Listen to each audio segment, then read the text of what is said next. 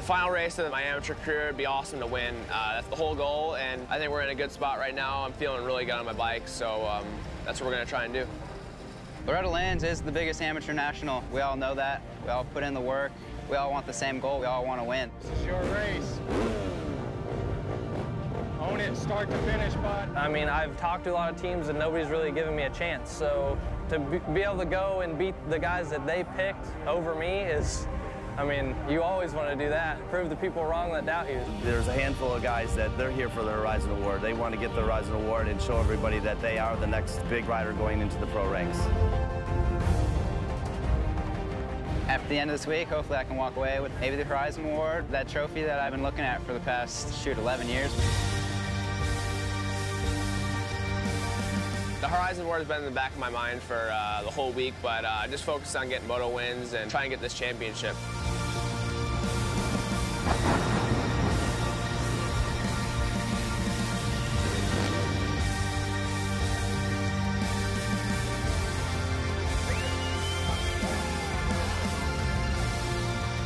Our most coveted award. It goes again to the most outstanding A rider with the most potential moving into the pro ranks. I'm sure that we all expect big things of this rider that's going to be the recipient of this award tonight. The Troy Lee Designs Red Bull KTM team picked up 16-year-old Sean Cantrell as their next prodigy heading into the pro ranks. Cantrell has a lot to prove this week, and his priority is getting moto wins over his main rivals. I'm ready to do, just trying to get the #1 plate, hopefully 2 at the end of this week. I'm just ready to go. I'm like a monkey in a cage right now. I just want to get out there. There's a lot of good kids in this. Cantrell and a few of those guys, they'll be up there, and they're on, you know, they're on start, so it's going to be, it'll be tough. Remember, one thing at a time. Focus on the start and the rest after. This is your race. Own it, start to finish, bud. 100% focus, don't do anything else. Stop. The first moto is always the most important. Racers are able to set the tone of the week by quickly asserting the dominance, and safe to say, confidence from a win goes a long way with the 3-moto format. Just outside the top 10, you've got Sean Cantrell and Chalentena. Those are very, very big names in this class, and they've got some work to do. Sean Cantrell certainly not starting the week off like he wanted. While he's fighting through the pack, Sexton, Taft, and McAdoo are running away at the front. One more lap! Chase Sexton wins the first moto of the Open Pro Sport here at Loretta Lynn. We'll give you the gold medal right here. Well done, Open Pro Sport Moto 1 winner is Chase Sexton. Yeah, I came out great, and then I just got sucked up by the 450s. I'm running 250, so that's a little disadvantage on the start, but everywhere else. Yeah, it was a strong ride, bud. When you see him not living up to what he wants to achieve, it's so hard. You know they can do it, you know they can win, and they're not doing it. It's just so much more difficult to just find the right way to make them feel better. When they're true competitors, I don't even think it works. You know, they have to get over it in their own time, and you're just trying to do the best you can as a mom.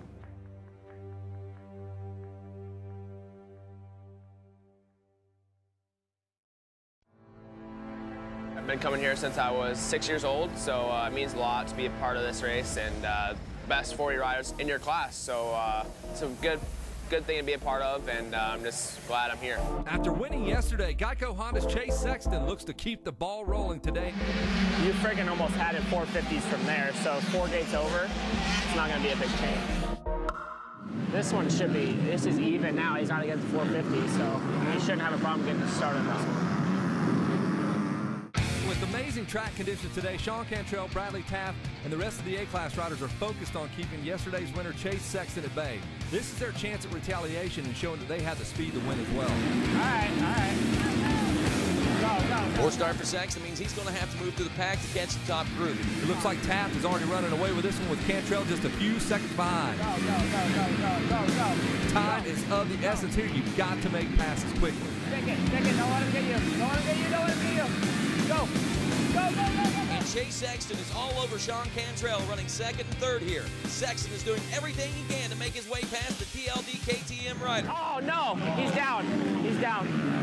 Shit. You can tell by the look on his face, he's certainly not happy about that mistake. He knows that finish will have a deep impact on his championship contention come the third and final moto in the 250A.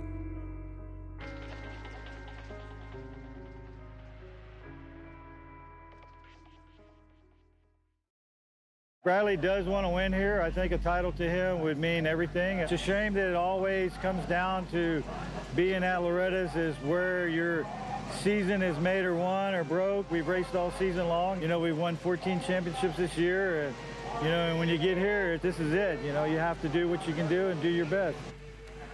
Loretta Lynn's is the biggest amateur race there is. I mean, we basically train for this all year, and you better make those motos count because there's other races, and it's awesome to win those other races, but the teams really look at this race. My expectations are to win. I mean, I know what I can do. I want to win everything. You ready? You ready to do this? Let's do it.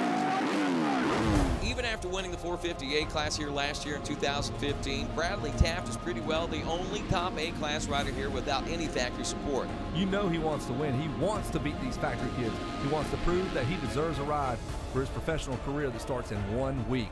Bradley Taft goes into the early lead here, and it looks like he may be making up some ground on Chase Sexton. And a moto win here would set Taft up nicely with a 1-1 heading into the third moto. Sexton, he's making up a second lap. He's going to catch Taft. And Sexton makes the pass. Looks like these guys will be tied heading into the third and final moto of the 250A class. What happened? He's with his leg? No, he's hurt. I think he broke his thumb. What? I think he broke his thumb. Right now? Yeah. What happened? He said he needed it.